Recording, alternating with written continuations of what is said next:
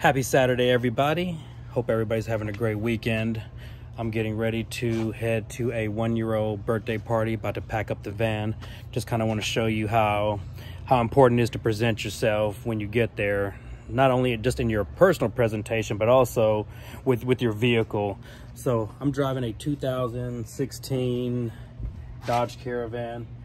Now we had a little rain yesterday, so the outside's a little dirty, but I always wash it probably twice a week. But look at the inside, nice and clean. I got two boys, get them to help me clean it out, free labor. But as you can see, there's not a buildup of dirt.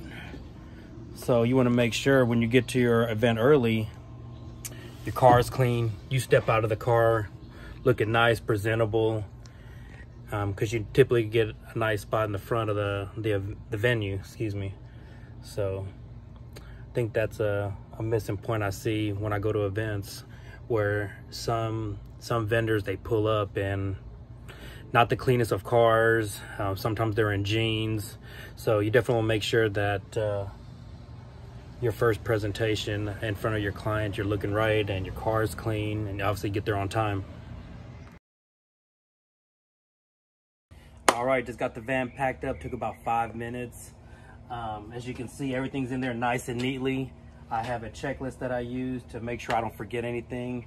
What you wouldn't want to happen is you get to an event and you forget a power cord or the props, or God forbid, the printer. So you definitely want to make sure that you have a system and kind of a checklist.